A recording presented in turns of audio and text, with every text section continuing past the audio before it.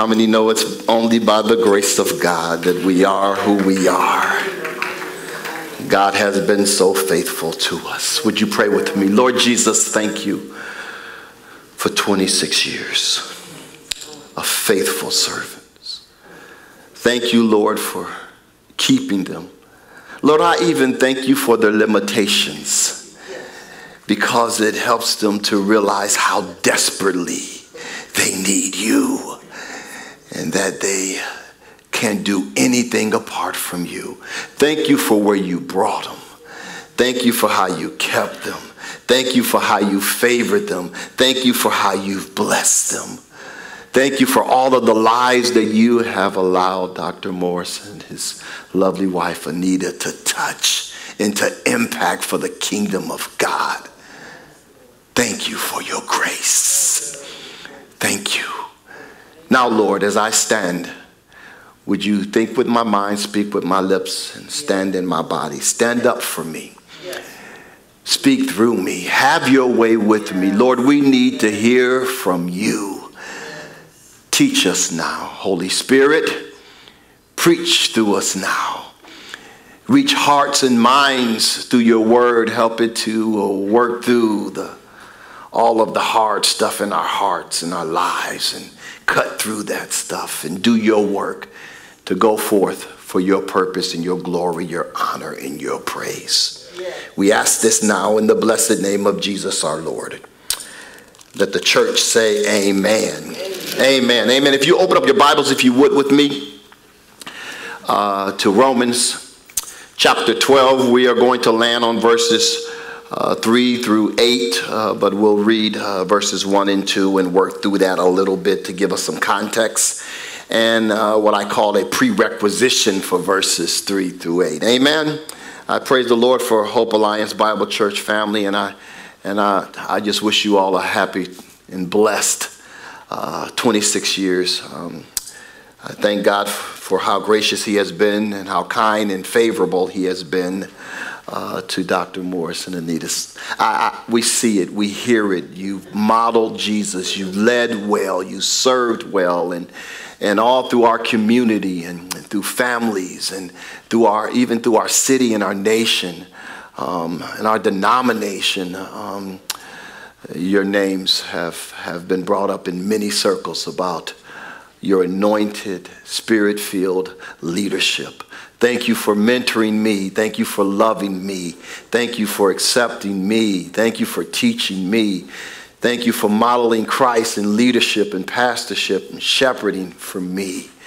You have been so valuable in my life and in my transition, even from Providence. Brother George Jones, Brother James Jones from Providence. Dr. Morris took me in, and Annette and Anita, and they just became that bridge that helped us to walk in that new season of life. So we are eternally grateful to you all, and we love you. I pray for you every day. I'm on my knees for you every day. Amen. Romans chapter 12, verses 3 through 8 says, "For I say, through the grace given to me, to everyone who was among you, not to think of himself more highly than he ought to think, but to think soberly as God has dealt to each one a measure of faith.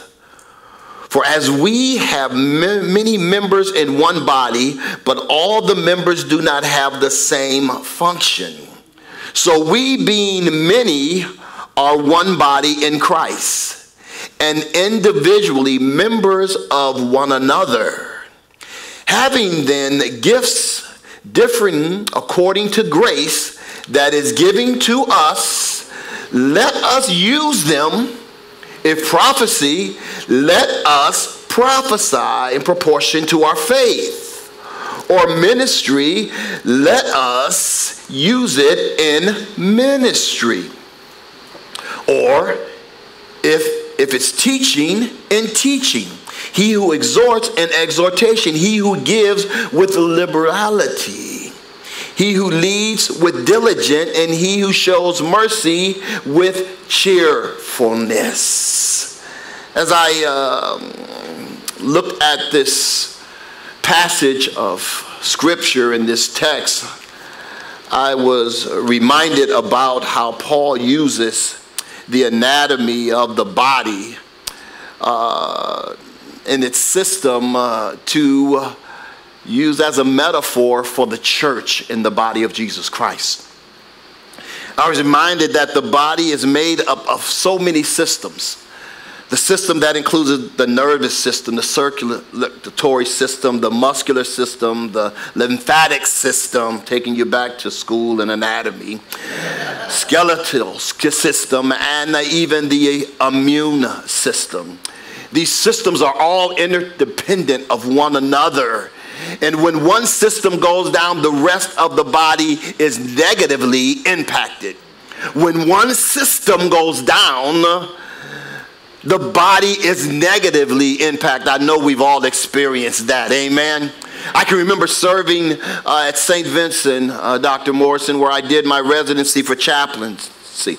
And for that whole year, St. Vincent, they have one area that they really focus on, where they make more and generate most of their income for their hospital, and that's orthopedics. They're orthopedic specialists. So if you need back, knee, hip, neck, arm, St. Vincent has the best doctors and surgeons. They specialize in orthopedic. They only have 3 or 4 areas that they specialize. One of them is orthopedic. But when I would go to pre-surgery and pray with those who were going into surgery for orthopedics, most of them were going in, a lot of them, for hip surgery. And when I was talking to them and praying with them about what they were going in for hip surgery, here's what they shared. It was a common thread. Most of them said, I had my first replacement in my hip, I'm getting a second replacement. Or I'm getting my first replacement, and after I get through with this one, I have to have this one replaced. Why do you have to have both hips replaced? Well, because when one part of the body is negatively impacted, or one part of the system of the body goes down, or one member of the body goes down, the rest of the body is negatively impacted. You with me? That means when one of the hips begin to misfunction and have pain and get weak where you can't use it and stand on it, then you start walking with a limp, and guess what you do? You favor and put the weight up on the other side. So once you get ready to have surgery on the one that needs repairing, because you have favored with the other side, the other hip, and the other hip was holding your weight, and the other hip was carrying you because this side couldn't carry you. Now you need this hip replaced. What's the point? What's the point? Well, the Apostle Paul here in chapter 12, he's using this, I would say, this premise here to talk about the body of Christ and how important we are to each member, how you are important, how I am important. And I believe that that's his premise here. He teaches here throughout his letters in 1 Corinthians 12. I looked at Dr. Ron's notes. Ephesians chapter 4. And even here in Romans here, he talks about this body and how we are all gifted in this body to serve. So I'm giving you a subject today that says, I am gifted to serve. I am gifted. See, some of us, we already missed that because we don't believe it. But I want you to encourage your neighbor and tell them, look at them and say, I am gifted, to serve. Look at them and say, you are gifted, to serve. Here in chapter 12, the Apostle Paul approaches this letter here in this chapter. He starts off in worship and talking about worship for the Christian. And he follows it in verses 3 and 8. He instructs the believer about their service in the body by using these gifts. Therefore, I submit to you that our service will flow out of our worship. I Our service will flow out of our worship. Paul uses God's mercy as the basis for this appeal to the believers in Rome. Now, it's interesting because Paul's never even went to Rome. He didn't plant this church. As a matter of fact, he was going to go to Rome, and he was stuck in between a decision to go to Rome or go to Jerusalem. And he wanted to go to Rome, but he had some affairs that he had to tend to in Jerusalem. So he was stuck between a rock and a hard place. What should I do? Which way should I go? Should I go south, east, or northwest? And so Paul decided, I'm going to go to Jerusalem. So what I'm going to do is I'm going to write Rome. Amen. I'm going to write this letter. And so we have this letter of Paul to the church in Rome. So he writes, but when he starts here in verses, is familiar in chapter 12, verses 1 and 2 in context, that will line us up with the following verses, the following 6 verses. I want to lay this out for a premise for you. Here's the premise. I must become a living sacrifice, suffering my life in worship that flows into selfless service. What do you mean? Well, verses 1 and 2, therefore I urge you, he's pleading with these Christians. He's pleading with them, brothers. When he says brothers, is about the believers. In view of God's mercy, to present your bodies as living sacrifices to be holy and acceptable to God. This is our spiritual act of worship. Got it? Do not conform any longer to the pattern of this world, but be transformed by the renewing of your mind. Then you will be able to test and approve what God's will is, his good, pleasing, and perfect will. The Apostle Paul here is instructing these believers here in Rome and us this morning to give ourselves wholly, right, to God, offering our bodies as living sacrifices. Now let me pause for a minute. Before you get up and do anything in the morning, before your feet hit the floor, let your knees hit the floor. And when your knees hit the floor, offer yourself to the Lord. Say, Lord, I offer myself, my body as a living sacrifice. I want to be holy and acceptable unto you. I want to be pleasing to you. Today, just turn your hands over and just lay them before him and say, I offer myself to you. I want my life to be pleasing to you. So I'm in my worship, I worship you by offering myself to you. I begin my day by offering myself to you. And watch and see what flows out of that. Watch what the Lord will do. Say, Lord, whatever you have for me today, whatever you want for me today, however you want me to connect with people today, however you want me to represent you, I offer myself to you now. I die to myself, that you might live in me. I decrease that you might increase. I offer myself to you. Do that every morning, right? Yes. I'm desperate for you. Yes. Yes. So I offer myself to you as a living sacrifice. The Apostle Paul says that worship should motivate us and motivate us to service. That it should, out of the motivation of what God has already done for us, all of his mercies, it should motivate everything we do for him, right? Because God loves us so much. Because God has been so good to us. Because God, he loves us in our mess. That he's graced us.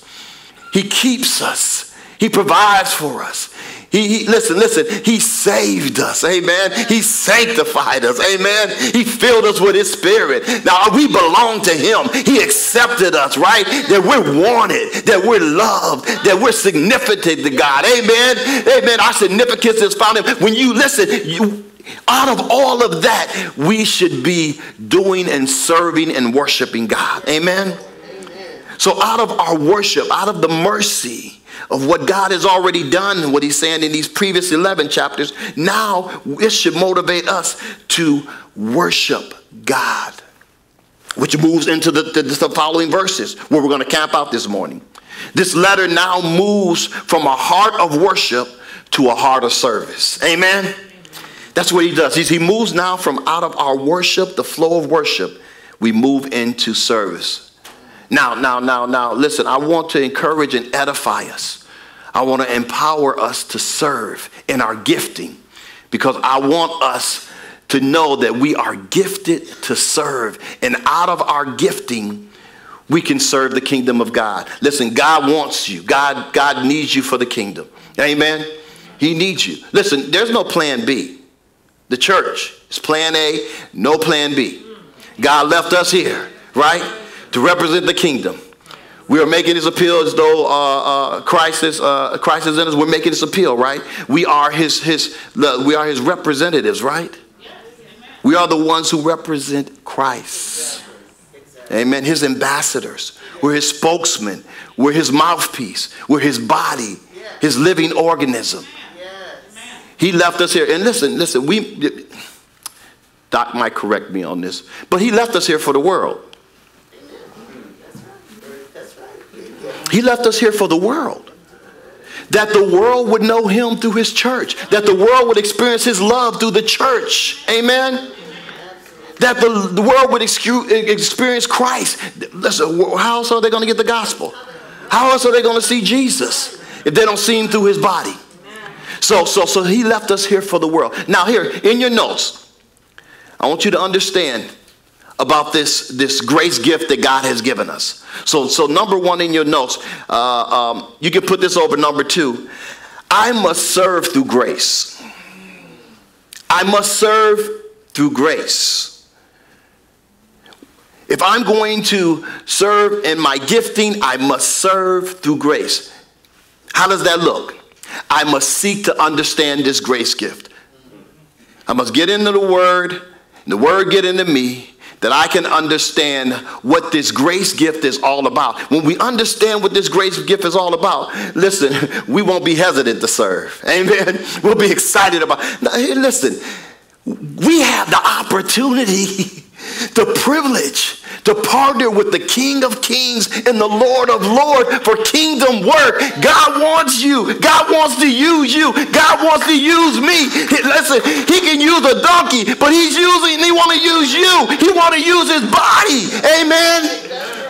Said he can use a rock. He said, if you don't praise me, the rocks will cry. God can use whatever he wants to use, but he chooses to use you. And he chooses to use me. What a privilege. What an honor to partner with the King of Kings and the Lord of Lords for the kingdom work of heaven. Hallelujah. We should be excited about serving him. It says here in Ephesians 4:7 and 8, it says, but to each one of us grace has been given as Christ proportioned it. This is why it says, when he ascended on high, he led captives in his train and gave gifts to mankind. Amen. In this passage, the Apostle Paul introduces to us the concept of spiritual gifts. He tells us here that God has given us these grace gifts to every Christian. It is a spiritual gifts that has been given through grace. Through grace. Now Jesus modeled this grace for us. It is an undeserved gift, right?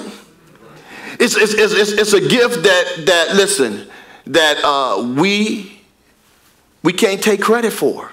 Amen. It's not because we all that in a bag of chips. Not because we've been so good, right?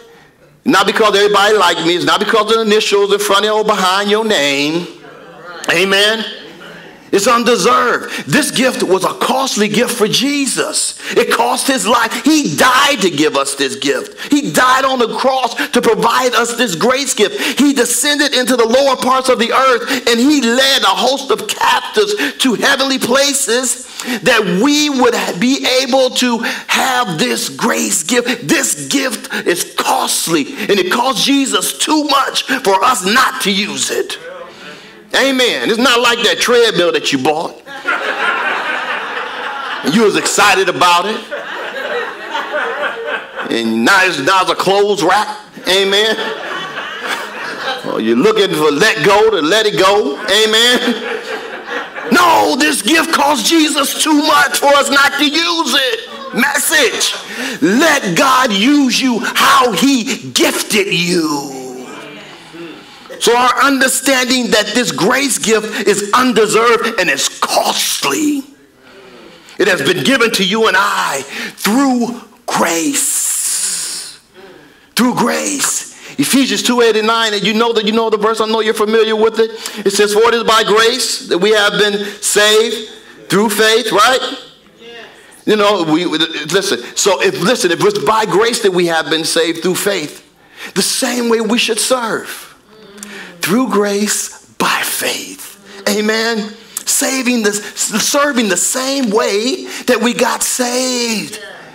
Because we have been given these gifts to serve and given through grace. Therefore, we can't get the big head when somebody enjoys our preaching. Amen. Or they were blessed by our teaching. Amen. Or by our singing or our praise or whatever. Right? Or because we're a good leader. No, no, no. We had nothing to do with our gifting.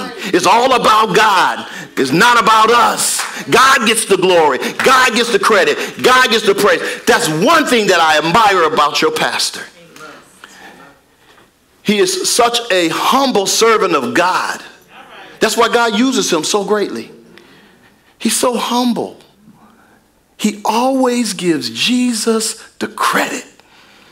He always gives Jesus the honor. He always gives Jesus the praise. Thank you, Dr. Morrison. Thank you for modeling that for us. The Apostle Paul is writing from his own experience because the Apostle Paul was talented. He was raised from good stock. He was educated. He records this in the letter to the Philippian church in chapter 3. Yeah, he says, he said, if anybody needs to take confidence in their flesh, I can do it. Amen. But in there he has a healthy perspective, a sobering perspective, right? So here, number 3 in your notes, you should have it. You have it there.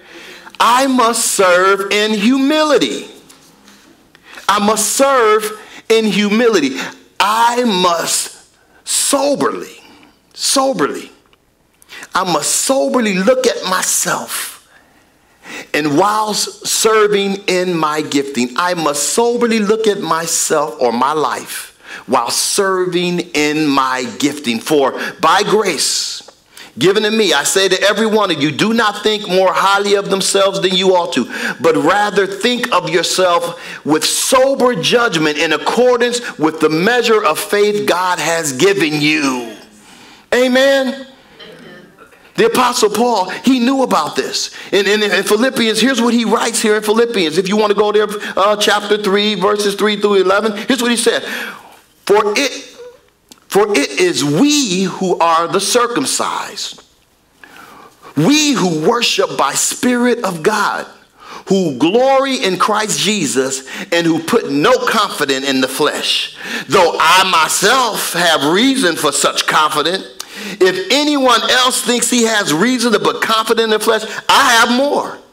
I was circumcised on the 8th day, of the people of Israel, of the tribe of Benjamin, a Hebrew of Hebrew.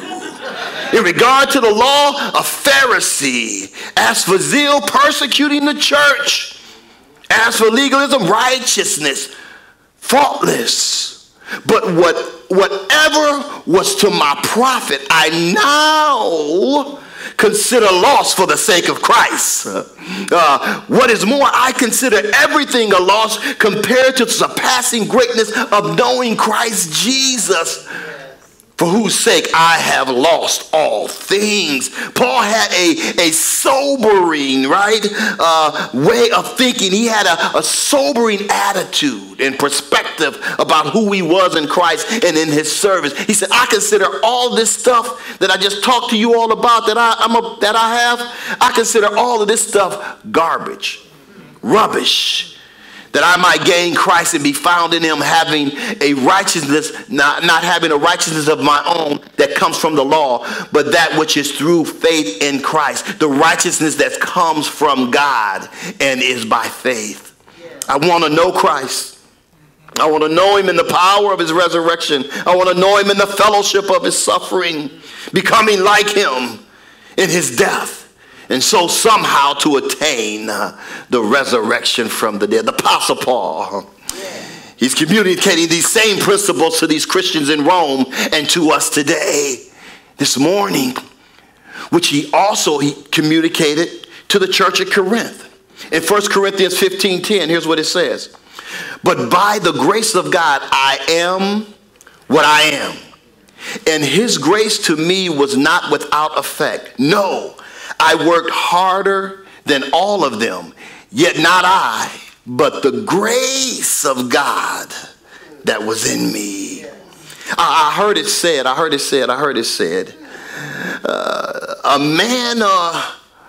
man was made from the ground and he is earthly. And on his best day, he's just dignified dirt. In fact, every living person, dignified dirt. In fact, every living person is only worth $3.57. When a person dies, all of their components return to the dirt, and the value is only about $3.57. Saints, that's why we can't think more highly of ourselves than we ought to. Amen? We're just not worth that much. Amen? So when you leave here and you get in your Benz, it's only $3.55 driving that Benz. When you leave here and you go back to your suburban home, it's only $3.55 living in the burbs. When you're wearing your designer clothes, it's only $3.57. With more money in the bank than you are actually worth. So don't believe your own press release. Think soberly about yourself as God has graced us. Because it's only by grace that we are who we are above zero. So many think soberly and soundly about ourselves. This means not to think too highly of yourself. But it also means not to think too lowly of yourself. But soberly according to the measure God has given you. Here's the point. Thinking soberly about ourselves, we will be able to serve in humility. When we always keep the right perspective, when we always look through the lens of God about our life and who we are. Amen. Jesus, again, he's our example here. Here's what he says in Philippians chapter 2, verses 3 through 8. Do nothing out of selfish ambition or vain conceit, but in humility consider others better than yourself. Each of you should look not to your own interests, but also to the interests of others, because we are part of a body, the body of Jesus Christ. Your attitude should be the same as Jesus Christ, right? Who being in the very nature of God did not consider equality with God something to be grasped, but he made himself nothing, taking the very nature of a servant and being made in human likeness and being found in appearance as a man. He humbled himself, made himself low, and became obedient to death, even to the point of death on a cross. Jesus modeled this humility of service for us. Here, the King of Kings, the Lord of Lords, creation of all earth, creator now putting on a body in his creation. And look what he does. He models this in John 13, 12, and 17. When he had finished washing feet, he put on his clothes and returned to his place. Do you understand what I have done, he said. He asked them.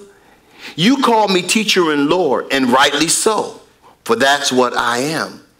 Now that I, your Lord and teacher, have washed your feet, you also should wash another's feet. Listen what he says. I have set an example that you should do as I have done for you.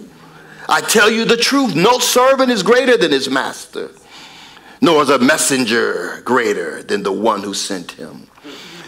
Now that you know these things, you will be blessed if you do them.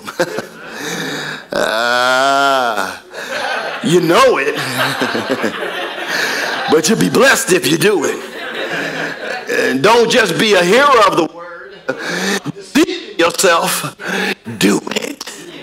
Do it. You'll be blessed if you do it. If you follow the example of our Lord and Savior Jesus Christ. Serving in your gifting requires humility. Humility.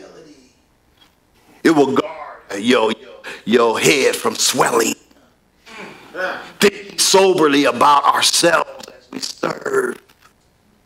Will allow us to serve God with hearts that are pure and minds that do not have stinking thinking. Amen.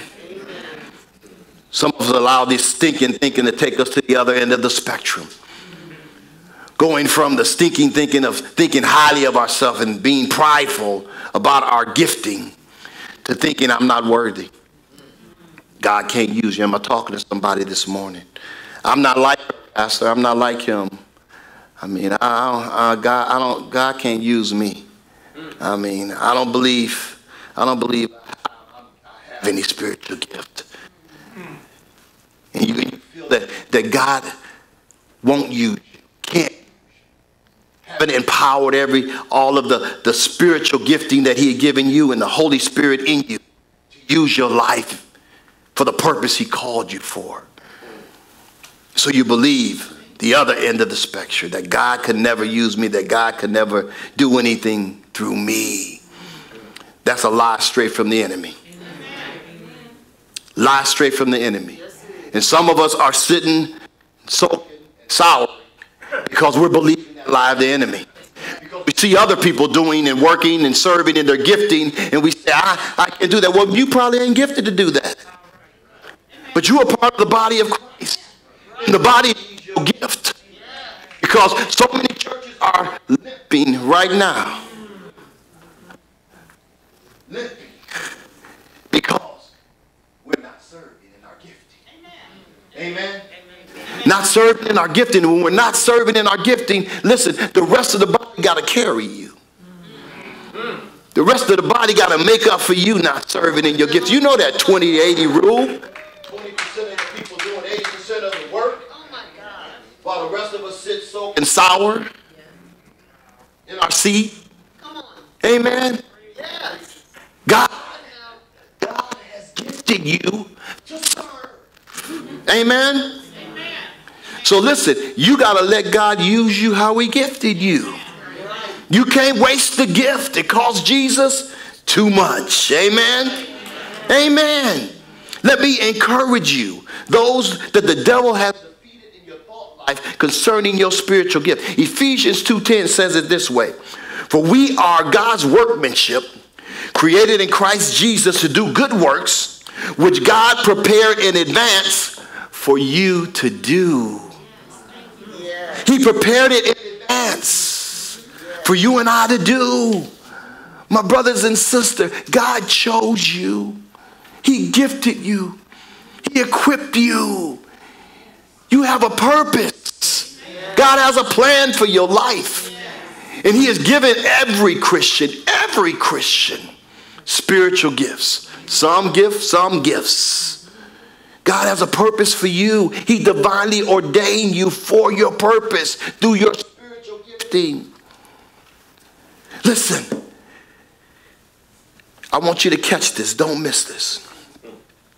The Apostle Paul explains that God's purpose is already in you.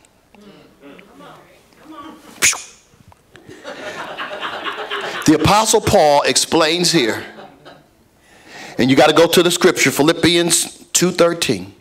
He explains that God's purpose is already in you. Here's what it says. It is God who is at work in you. Thank you, Jesus. Both to will and to work for his good pleasure. God is already working in you. You have been gifted to serve through your spiritual gifts. Listen, the body of Christ needs you. The body of Christ needs me. Telling me my time is up. Listen, if you don't know what your spiritual gift is, let me give you a way to find out. The way that you find out what your spiritual gift is, you could add a V8. Listen, start serving. I don't know what I'm supposed to be doing. Just start serving. Listen, I was at Providence for about 17, 18 years. Brother Jones, Elder Jones, he knows. And when I didn't know what I was called and what I was spiritually gifted to do, I just started serving. And I found out there were some things I said, nope, not supposed to be here.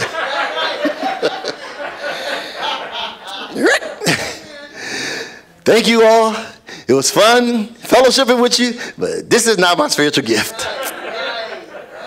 But then there was things that I found out that fit me, my shape, amen. My spiritual gifting, my personality, right? You know, my abilities and all those things. My heart, and my heart, my ability, my personality, my experience. Yeah, thank you, sis. Preach with me. I just start walking in my shape, right? You know, and when you're walking in your spiritual gifting, guess what? Things just come easy for you. You know what I'm saying?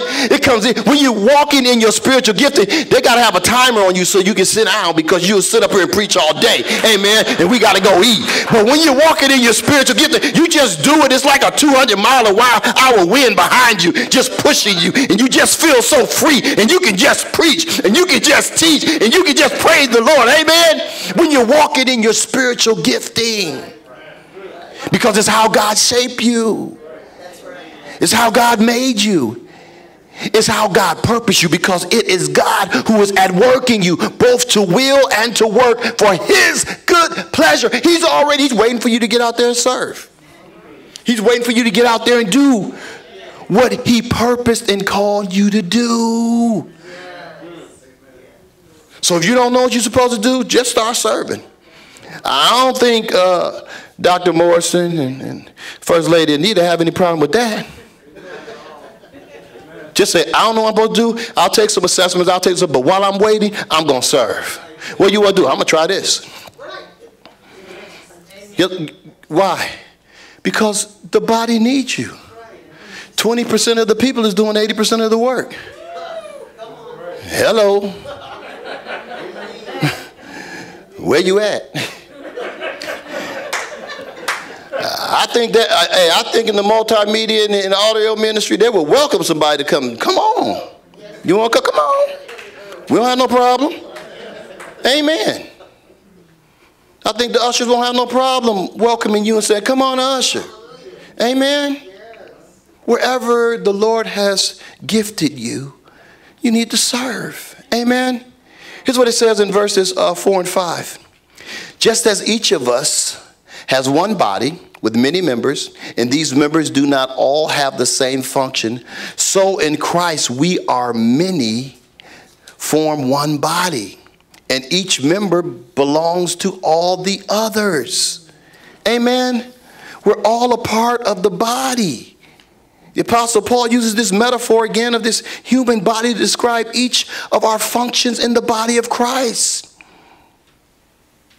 My spiritual gifts belong to the body. I belong to you. You belong to me. Listen, was it Hezekiah? Hezekiah did a song, and his song said, I need you. You need me.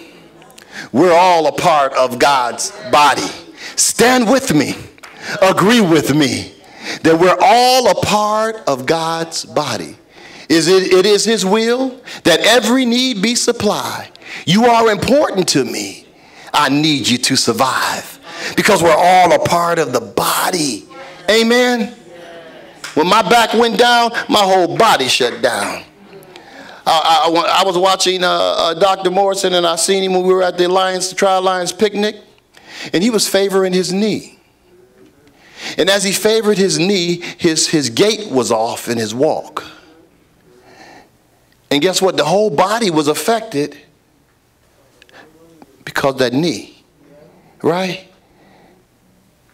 when you're missing, when you're not in place in using your spiritual gift, the body here at Hope Alliance Bible Church suffers. Suffers because we're all a part of the body.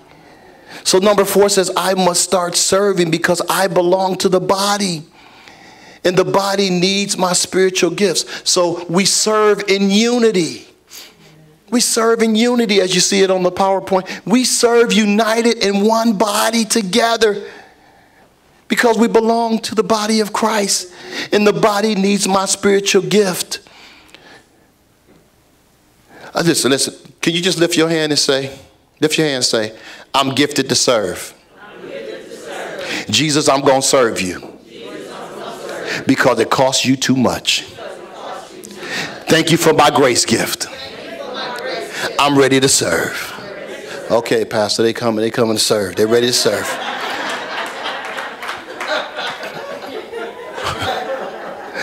Let me land here because we got dinner. We got dinner here.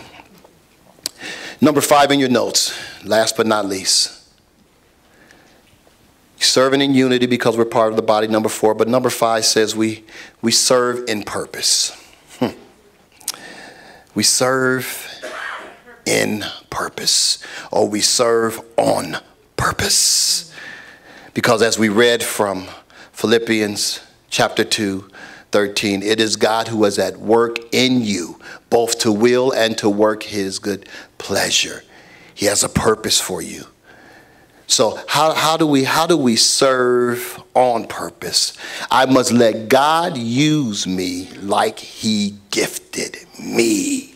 I must use my spiritual gifts. We have different gifts according to the grace gift, remember? Given to us, the grace that Jesus Christ that we talked about in Ephesians. Grace gift is given to us. If a man's gift is prophesying, look what it says. And I want you to circle or highlight in your own Bible where it says, let him, or let us, whatever, let him use it proportionally to his faith. If it's serving, let him say and do it. Let him serve. If it's teaching, let him teach. If it's encouraging, let him encourage. If it's contributing to the needs of others, let him give generously. If it's leadership, let him govern diligently. If it's showing mercy, let him do it cheerfully. All that let him. I must let God use me like he gifted me. Because he's saying, if I've gifted you with these things, now these is only 7 out of the 19 spiritual gifts here. But with this word, this word here used in gift, it's the word here for charisma, which has the root word of charis or grace, which is why I told you that our spiritual gift is a grace gift given to us by God through grace. Therefore, with the grace gift given to each of us, we are to use it to encourage and edify and empower the body of Christ and build the kingdom of God. All this is done to bring glory and pleasure to God and our faith servant here on earth. Because we want to be like Jesus. We want to be like Paul. Both prayed this, both said this in their writing and ministry. Jesus said this in John 17:4. He says, I have brought you glory on earth by completing the work you gave me to do. Don't waste that dash. Make the most of every opportunity, every moment that God gives you to serve his kingdom.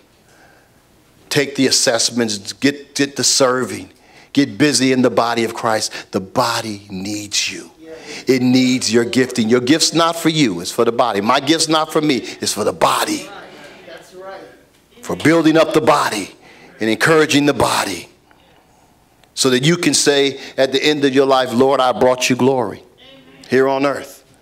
How did I do that? I completed the work you gave me to do.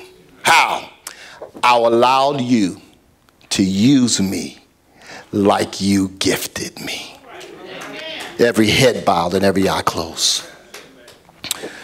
Lord Jesus, thank you for your word. Thank you for our grace gift. I pray now that you would forgive us for the times that we have wasted. The times that we did not reverence, honor you for the spiritual gift you get. We forget that it's a gift from you. A gift. We may not use other gifts that people give us, the ties, the socks, those things.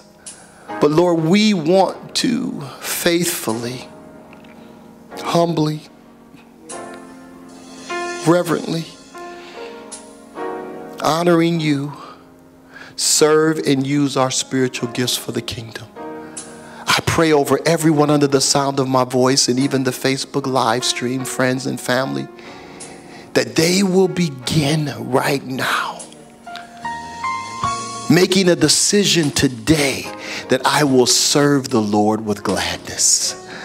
It won't be a labor, it'll be a love. It won't be a job, it'll be a joy because of this grace gift you have given us. Now help us, Lord. Help us to serve how you have gifted us by allowing you, God, to use our lives how you have gifted us. In Jesus' name. Let the church say amen if you agree. Amen. Praise the Lord.